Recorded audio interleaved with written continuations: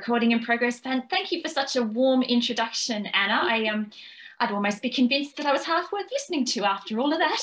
I'm going to share my screen with you, and apologies for the PowerPoint thing, but I thought it was probably more preferable than kind of looking at me for 50 odd minutes or something. So at least there'll be some pretty pictures to keep you kind of interested. So I'm really grateful to Anna and to all her colleagues for the invitation to speak today and to share with you some of the ideas from my recent book, Interactive Documentary Theory and Debate.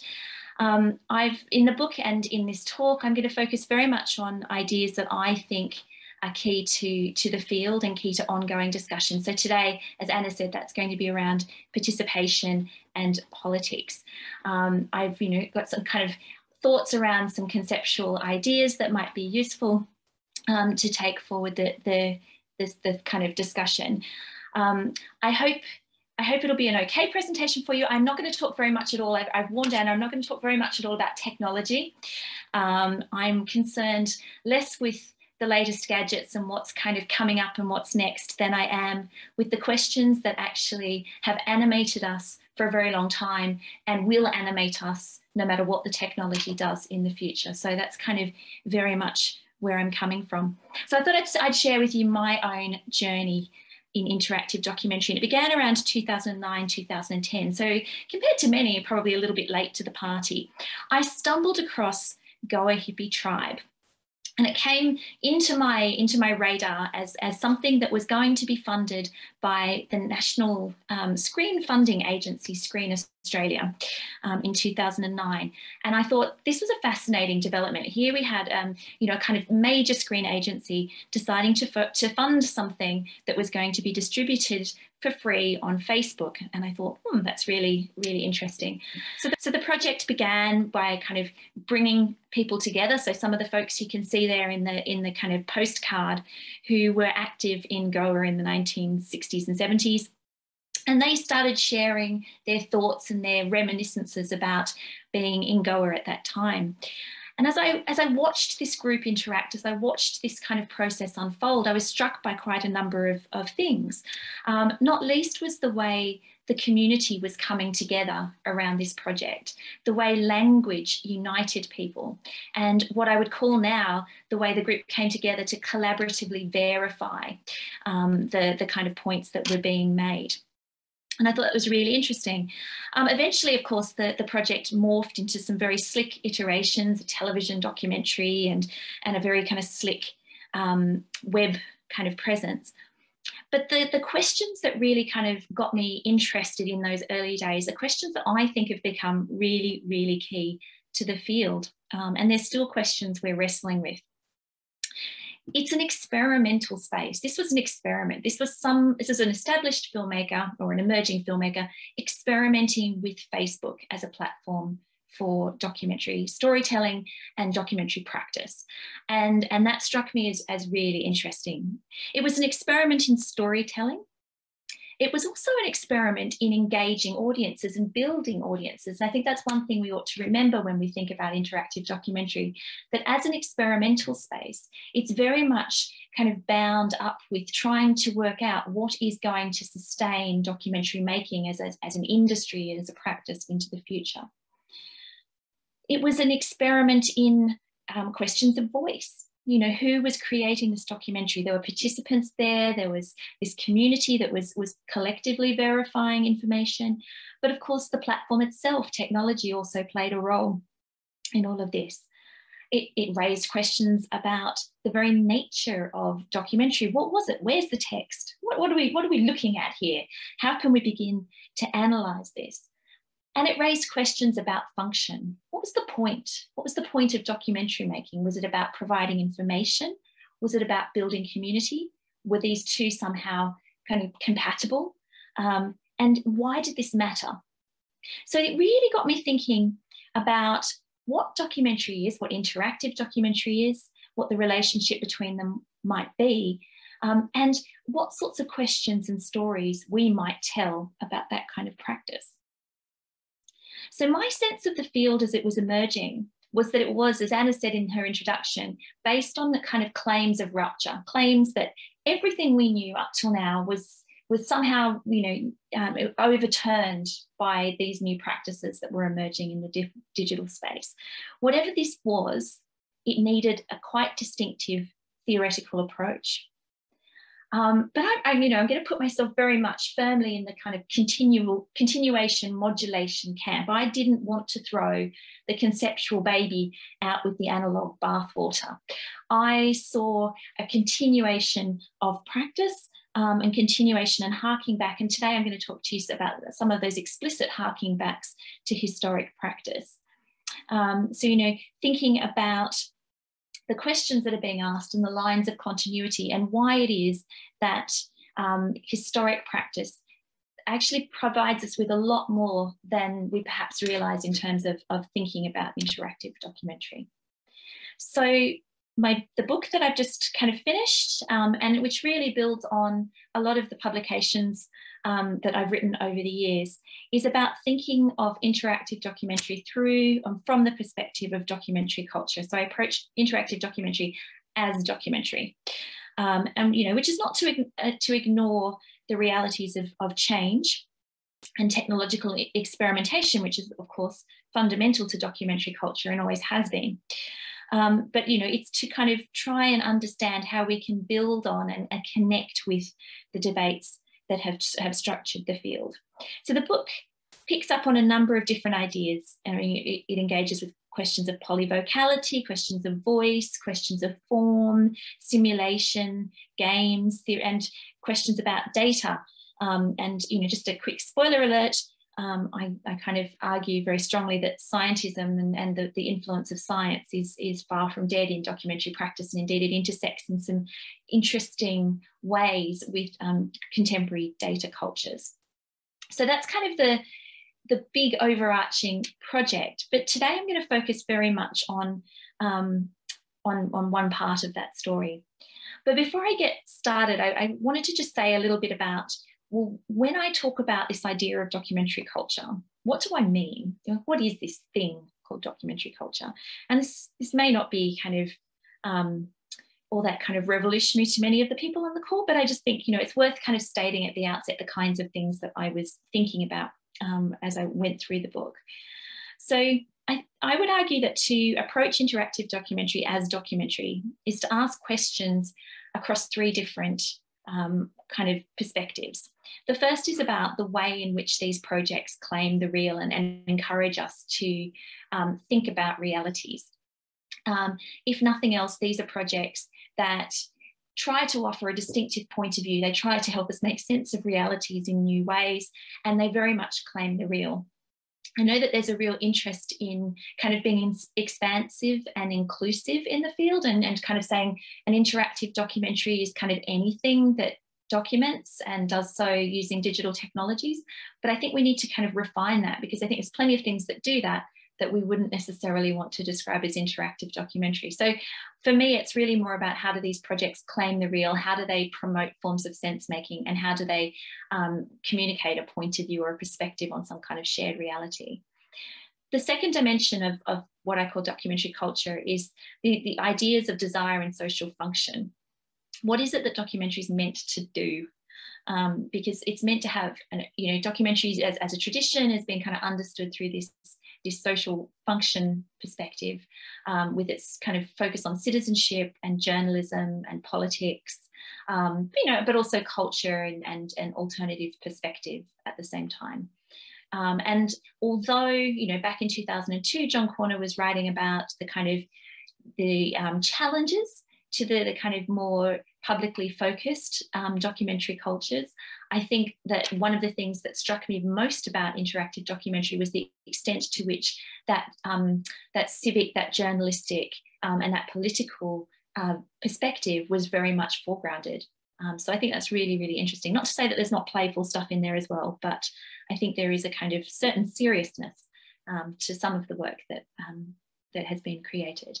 And finally, the domain of interactive documentary. So thinking about how does this work as an experimental space, nevertheless intersect with institutions, contexts of production, modes of distribution and critique, and practices and audience. And then I've kind of popped there, user or player expectations. How does it kind of look and feel like a documentary? How is it made to be like a documentary? And so on and so forth. And I should just say what I mean by theory, unless I kind of come across as a little bit pretentious. When I talk about theory in relation to the book and in relation to my talk today, my aim is really quite modest. It's to focus on practice, to draw out from practice different strands of debate and scholarship, and to hopefully offer some provisional concepts, language and framework that I think will be useful in terms of making sense of the field. So, today I want to explore two interrelated sets of questions, and they relate to participation and they relate to politics. There's a lot of enthusiasm for the impact that participatory digital cultures have had on documentary practice, quite rightly. There's been a celebration of co-creation and the blurred relationship between documentary makers, subjects and audiences. There's the possibility of a more blended voice within documentary practice, and that's led to much celebration of the political potentials of interactive documentary. Are we seeing a shift from representation to the convening of publics? And does documentary practice support those publics to have political impact in new ways? These are really, really key kind of questions for interactive documentary scholars. So I want to start with the idea of participation in documentary. And first I want to explain why I use the term participation rather than some of the other terms that are currently circulating, including things like co-creation. Participation is a really, really important term for documentary scholarship. It's a term that has the potential to link media making and politics. People can participate in the creation of documentary media, and by doing so, they might participate in a public conversation. So it's a term that links notions of democracy and ideals of deliberative democracy to media making. And it's also a term that centres notions of power, asking us to consider who has power, who does not, who is included, who is excluded, and that's both in relation to media making and to politics. But it's also a term that refuses to reduce power to simple binaries. It asks us to consider the messy complexities of power as it operates in practice. So while it's attentive to the power that the documentary maker might wield over the participant, it's open to other forms of control and to acts of resistance. And just to kind of to note that, you know, this kind of harks back to my own PhD research, which was completed a while back now, where I kind of looked very much at the relationship between the documentary maker and the subject and kind of explored the complex power relationships between the two. So it's very much, it kind of, you know, intersects with that interest in power and its complexity in documentary practice. So I've kind of bobbed two pictures on the slide there, and they're both really, really important pictures because they demonstrate continuity in documentary's participatory desire. In fact, actually, they demonstrate an explicit and direct connection lineage between analogue and digital practice. The first picture is of documentarian Bonnie Klein as a young filmmaker working on the National Film Board of Canada's Challenge for Change project. Challenge for Change was a radical experiment in participatory filmmaking that sought to involve subjects in the process of media making. On one level, Challenge for Change sought to reconceptualise documentary as a public platform for the people, focusing on issues of concern to the public and involving the public and communities in the filmmaking process. So there's lots been written on Challenge, and if you're interested at all in participatory filmmaking, it's a really, really vital touchstone.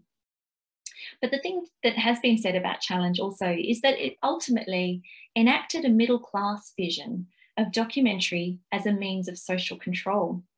That it was less about empowering people in the end than it was allowing them to see for themselves why it was necessary that they change.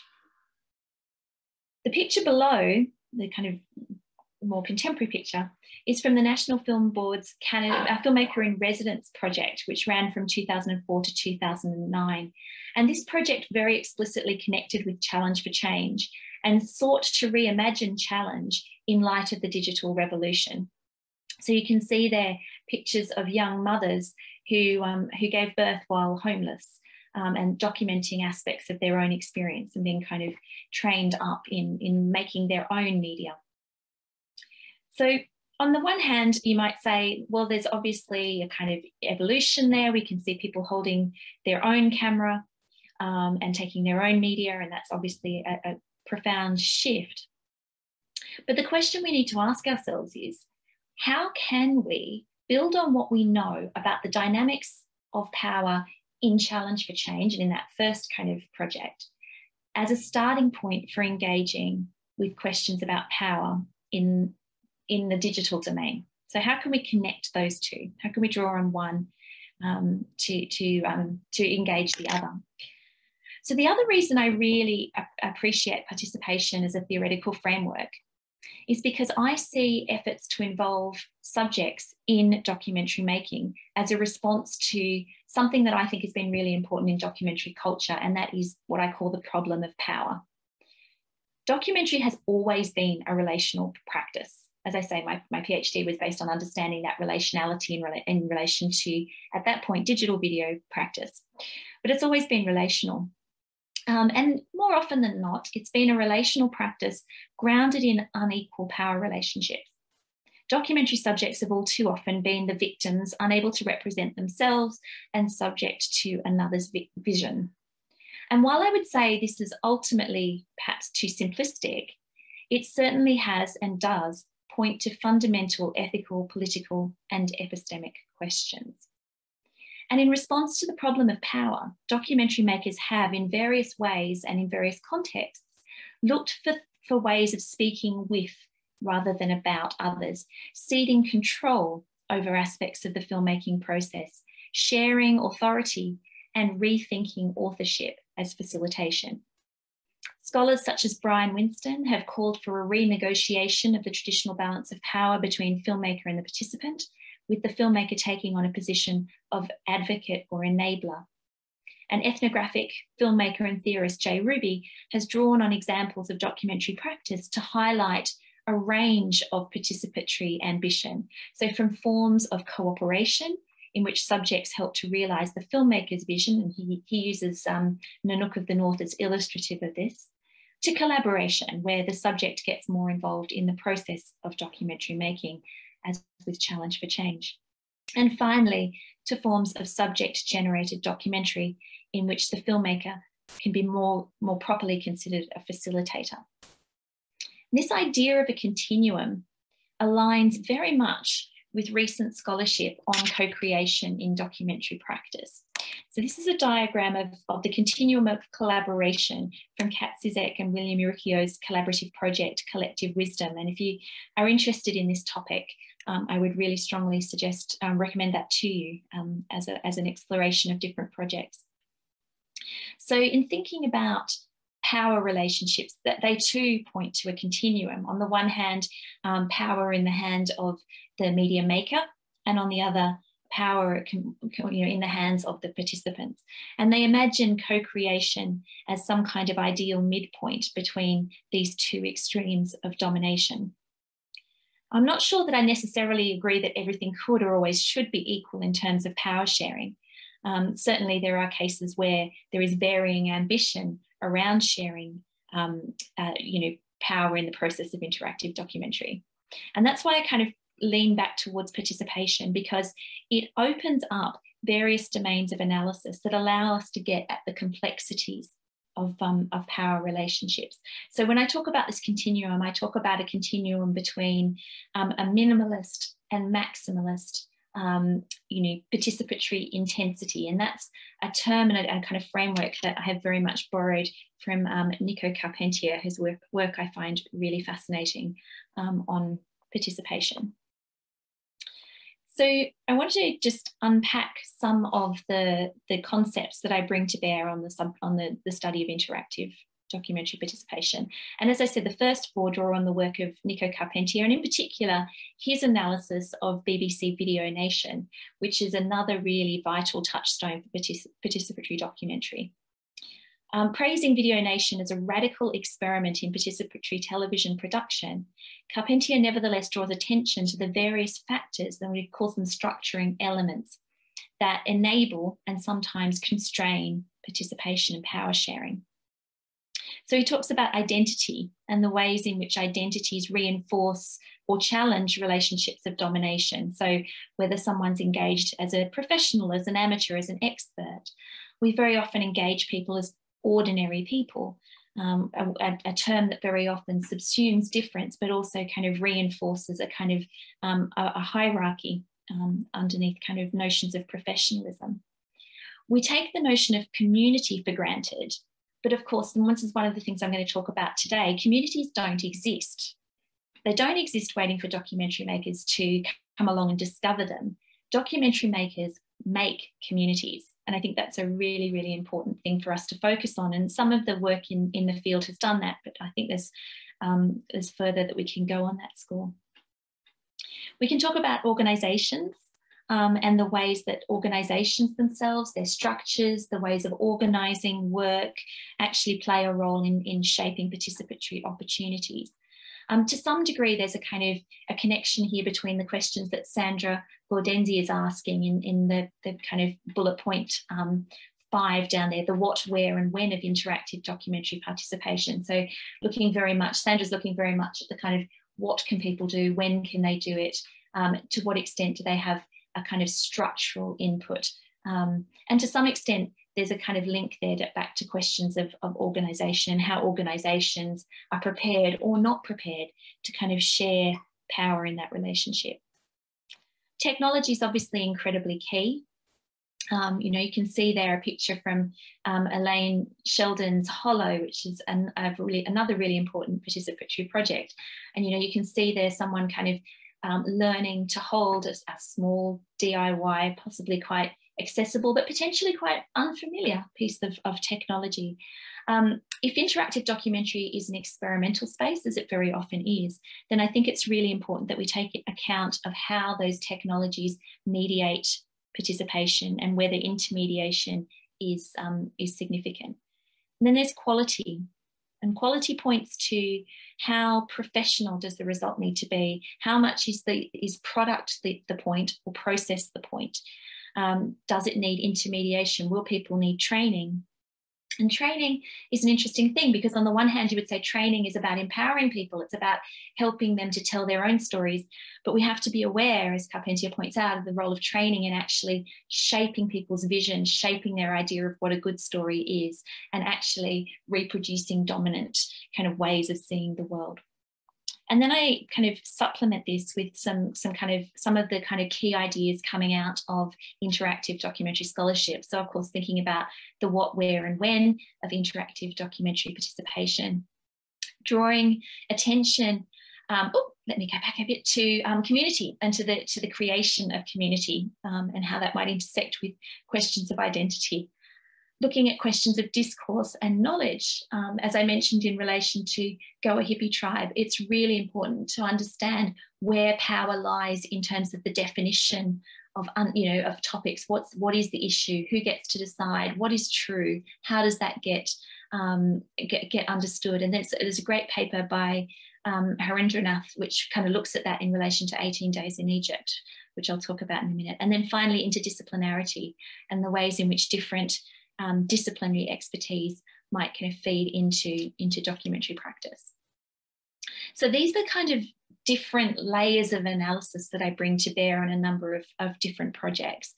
And I won't kind of spend too long on this because I'm aware that time's short, but if you start to look at projects like Man with the Movie Camera, which is just, and a lot of these are kind of older projects because I think it's easier in some ways to kind of get a sense of their longer term impact. But you've got an authorial agenda there, you've got quality, the product needed to be suitable for public exhibition. So you actually had a technologically driven template that guided what people could do. In terms of identity, people were addressed as as vernacular kind of creative folk. So there was a recognition of certain kinds of expertise, but it engaged people as individuals rather than as a collective. And people were able to contribute to content, but not to the structure of the project. So there's lots of different ways in which you can see that hierarchies are maintained in that project. Then when we get to 18 Days in Egypt, you might talk about a more open agenda. It was really more of a platform. It's not clear how much structural participation was possible, but it does raise really interesting questions about identity and citizenship and the kind of collective writing of history. Oops, I've done it again. My screen is very, very twitchy. But the important thing about 18 Days in Egypt, which I think is really interesting and links it to Goa Hippie Tribe, is this idea of community verification. So there's stuff on there that, Gigameta would say is not quite sure if it's true or not. Which is really interesting. We can look at projects like Big Stories, Small Towns, which give particular importance to place as a way of structuring participation. So again, this is one where Challenge for Change was an explicit touchstone. The project looked to reproduce the kind of way that Challenge had engaged community, and they appointed community organisers, which was something that Challenge for Change had done as well. But they lived in the community for a while, and they got involved in training local filmmakers. So thinking about, again, what do we mean by training, and how does that work to reproduce power differences? It engaged local communities as intermediaries. And just going back to my point that I made earlier about communities don't exist, Martin Potter says, while community groups were important, it also meant that they reflected intra-community disagreements and established social hierarchies. So that's really important to kind of bear in mind with these projects. And Hollow, which I've already mentioned, again, it's hyperlocal. Place and discourse around place, challenging perceptions of place are really important here. But one of the things that jumps out about this project is identity. So Sheldon had kind of conceptualized participants as citizen journalists, but that was a positioning that many rejected. And she wrote that, I wanted them to participate and tell their stories, and they just wanted to be interviewed. So I think we have to kind of think about how it is that there is this kind of tussle around identity. So this kind of framework provides us with a way into, and in the book I kind of go into it in much more detail, ways into analysis of these kinds of, dynamics, different power dynamics. So why does all of this matter? Well, part of the reason that all of this matters, and I go back here to Thomas War, who asked in the 1980s, why do documentary makers keep trying to change the world? Or to put the problem another way, why do people who keep wanting to change the world keep making documentaries? And I would say that people who want to change the world will always want to make documentaries, because documentaries provide a way of engaging shared practices and shared challenges. They provide a way of seeing ourselves as part of a collective and helping potentially to galvanise efforts to realise a shared vision. So it matters about linking kind of participation in documentary to opportunities for participation through documentary. And for all our celebration of technology, a point I argue in the book is that, of course, digital technologies and mass participation tend to be more minimalist in their ambition. Creating communities, we understand some of the kind of issues there, and practice-led research has been really important in unpacking that, but there's a lot more that we need to understand there about how documentary makers engage with and work with and create communities. There's a direct link to historic projects and practices, and so all of that scholarship remains relevant.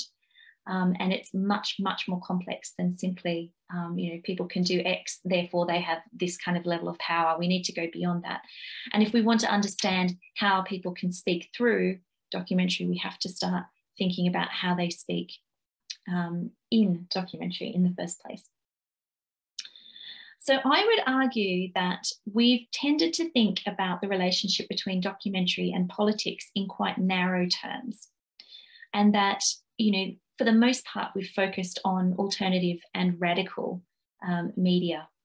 And although there's some really interesting and excellent work, I'm thinking of Katie Borum-Chatu's work and Angela Aguayo, exploring how documentary is used within specific social and political contexts to bring about forms of social change.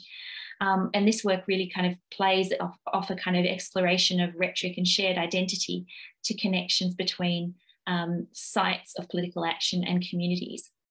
But I think that there's probably a broader story to tell. And I want to kind of trace that broader story in terms of 3 questions about interactive documentary and politics. The broader story that I want to tell is about how interactive documentary addresses us and positions us with respect to the realm of politics. So I've kind of bobbed it there in terms of this idea of the achievement of citizenship, how it calls us into relation with others, and how it links us to spaces of decision making. And so these are 3 questions about politics and interactive documentary that have very much animated the book and very much kind of occupied my thinking. So I want to kind of explore for a minute the idea of documentary and citizenship, and interactive documentary and citizenship, and to consider the role that interactive documentary might play in nurturing citizens. Historically, citizenship has been an important touchstone for documentary practice. Grierson was very famously kind of afraid, if you like, of democracy, and thought that documentary was a very useful way to control the will of the masses. You could also talk about the place of documentary as part of public media and public service media in entertaining and engaging the public. But in both of these cases, citizenship itself is taken for granted. And in the words of Peter Dahlgren, whose work I'm drawing on very much here, citizenship is considered received. It comes as part of the package with your nationality, perhaps with your age, but you receive it, it's there, it's fully formed. And Dahlgren argues that actually citizenship is an accomplishment. It's something we have to achieve, it's something that has to be developed. And the media can play an important role in fostering the knowledge, the skills, and the values that we need to see ourselves as citizens. He asks us to consider not just the information that the media provides, but the way in which the media addresses us, helps to foster tolerance, helps to see ourselves as citizens, helps to promote civic values, and provide spaces and opportunities to engage others and practice expressing opinions. These are private spaces very often. Civic cultures is the concept that Dahlgren kind of presents there, draws our attention to the space between the public and the private. And this is a space where I think a lot of interactive documentary operates, and in very productive ways. So if we take, for example, a game like Fort McMoney, the aim of Fort McMoney was to bring people together with others and to engage and to enact, to play out a particular form of deliberative democracy. It invites a certain reflection on democratic values, including respect and the importance of active involvement in political life, informed decision-making. And of course, it builds on a particular model of deliberative democracy, which might equally be alienating to those who are typically excluded from mainstream politics. So again, we have to be very aware of taking things at face value, but essentially, you can think there of some of the ways in which playing Fort McMoney might actually contribute to somebody's development as a citizen. Or a very different project, A Shoreline, by Liz Miller, which was produced in conjunction with and for educators. And again, thinking there about documentary as something that can play a role within these kind of formative spaces, public yet private, which can actually connect young people with each other and help them to build knowledge. So kind of thinking about interactive documentary, you might talk about the importance of polyvocality and kind of perspective taking as ways in actually of building understanding and building knowledge, semi-public spaces as ways of practicing citizenship. So I go into this in more detail, but in essence, what I really want to kind of do is to make a plea here for the importance of citizenship and of the need to understand better how interactive documentary engages us and allows us to achieve citizenship. And then there are publics. There's some consensus that liberal democracy depends to some degree on citizens' opportunities to come together and discuss issues of shared concern and to be heard by decision makers. Theories of the bourgeois public sphere have given way to explorations of multiple overlapping and antagonistic publics. But the public and the notion of the public is an idea of a relationship between strangers, an orientation towards collective and consensual action that is grounded in the creation and the circulation of discourses. Publics are created through speaking, but most importantly, they're created through listening. The convening of publics is something that's been of interest to interactive documentary scholars Patty Zimmerman and Helen de Michel, and they've been particularly influential in their focus on spaces of encounter. We might equally talk about identity and community, recognising that each kind of intersects around relations of power. And much of what I said in the kind of early stage of the talk in terms of thinking about participation, how people addressed, how they positioned, how they brought into or not a particular social arrangement becomes really, really important. To talk about publics is to think about a collective orientation to an issue and a shared desire to be heard. And there's lots I talk about several ways in which publics might be convened, but I do want to talk about one today, which is just this idea of dialogue, because we talk a lot about dialogic documentary practice, and I think it's probably beneficial to give some specificity to that idea. By dialogue, I don't mean the kind of back and forth of exchange of messages. There's lots of projects that you might look at. I look at the Whiteness Project in the book and kind of go, is that a dialogue? I'm not sure. Dialogue, as I conceive it here, and I've drawn on scholars who work in dialogue, is an attitude of openness to an encounter with another, a willingness to challenge one's own view of reality and to seek and to see the value in others' views of reality. Dialogue draws attention to listening as the flip side of voice, and to the way in which dialogue is inherently unpredictable, uncertain, and never finished. It's a kind of thing it's always in process. Perhaps the most interesting, or a particularly interesting, perhaps not most, but a particularly interesting dialogic project is Question Bridge. It's been described as a dialogic method.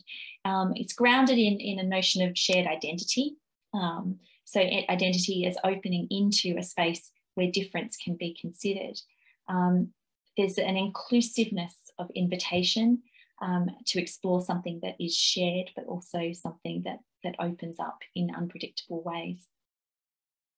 So, what's interesting here is the way that video and computation works as a mediation for dialogue, because some of these conversations were much too difficult to have in a kind of face-to-face setting, although the project did include that as well. So I think when we think about convening publics, we have to look at not just what are the spaces and how are people brought together to engage each other, but what is the kind of action, what is the process around which they're connected, and how are identities managed in that process, and how is listening fostered. So those become really, really key questions. I feel like I'm rushing through this much too fast. Do scream out if there's any questions that you have. So I kind of want to think also, just before I finish here, about publics and political processes, because this is another really key point for interrogating the political significance of interactive documentary. Interactive documentary has the potential to connect with political processes in different ways. But we also need to situate all of this within kind of shifting logics of political communication, which I do in the book, and kind of consider how it is that many of the projects that are sort of more minimally participatory in their ambition also kind of demonstrate a connective logic rather than a collective logic. They bring people together around very often ephemeral expressions of affect and kind of very shallow kinds of forms of action, rather than actually engaging people more deeply around shared identities and shared communities. That's not necessarily a bad thing, but it is worth understanding that kind of shifting dynamic. We also have to think about how interactive documentaries do or don't connect with political processes. And I think for anyone who's interested in that question, the Kipu project is a really obvious and important touchstone. So the project sought to kind of build a database of testimony relating to forced sterilisation. And so, there's on the one hand, there's kind of, an explicit idea here of this project as an agent in the fight for justice. So it's empowering people to tell their stories, it's giving them practice in telling their stories, and it's very much connected to an explicit legal stroke kind of political process. The project itself is also really interesting in terms of thinking about publics and how listening is fostered, and it's really a really great example of that. So Kipu has been described as a relational channel that actually was significant for the way it rendered visible acts of listening. One of the things about projects is that it's very often unclear. And a lot of the people who had been forcibly sterilised had told their story before, but had no sense of that being heard or acknowledged. And so digital technologies here, and the phone line itself, so they used phone lines to connect and collect stories, actually served to connect people to each other and to international support networks. So if you're thinking about building a public there, you can see that you've got this idea of the circulation of discourse, the collection of testimony as a political act, but also the relationships that actually come together around that to make that a meaningful action. So it's a really, and luckily there's a lot that's been written on the Kipu project. So that's really important. So I said at the beginning I wasn't going to talk about technology, and indeed I probably haven't very much, but where does this lead us? So I want to finish just by reflecting a little bit on kind of what I think I take from all of this in relation to the field and in relation to the questions that we need to ask.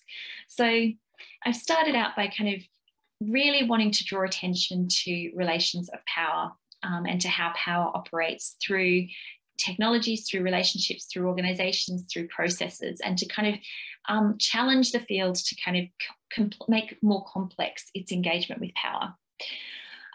So that's kind of what I think of as the kind of big project in which we're all engaged. And, you know, there's potential there, and I'm for all that I kind of consider myself to be in the kind of, you know, evolution, not revolution category, I'm neither celebratory nor dismissive of technology. So, you know, a lot of what I have written about immersive technologies has challenged some of the kind of claims of, well, definitely challenged the claims around empathy. But in the book, I kind of take a different tack and kind of consider whether there is a way in which we can kind of see a performance of attentiveness to the other through immersive media. And so I think that's something that we might want to explore further. How can we actually use this to, so thinking back to civic cultures and thinking back to how we foster an orientation towards shared issues and other people's perspectives, then potentially immersive media has a role to play there. You know, I kind of reflect a little bit on artificial intelligence and the growing agency of technology in documentary. And if you're thinking about documentary, as many scholars have, as a kind of socio-technical assemblage, and taking into account the power of technology there, we might open up questions about possibilities for a deeper machine-human collaboration. And how might we then get purchase on the complex power relationships that opens up, which just strikes me as a fascinating but difficult question to answer, unless we teach computers to do interviews as well, which would be interesting. You know, we've seen a lot of kind of focus on individuality and targeted documentary and how this might connect us and orient us to shared issues, but that also retains, brings us back to questions about trust and shared kind of conversation. And as I say, then there's the power of data and the return of scientism and the return of science and positivism as ways of reflecting on and representing reality, which is not necessarily a bad thing, but is something for us to engage as scholars and as critics. I have given a ton of, well, hopefully a ton of useful things for anybody who wants to kind of explore further. There is loads of stuff there, and as I say, I find it incredibly valuable as a means of kind of engaging these questions. So just to finish, whatever technologies come along, I think we have to start by thinking about what we know about people, about culture, and about politics, and about power, and looking closely at how projects do and very often don't challenge dominant power relationships. So thank you all for listening. I hope it wasn't too boring.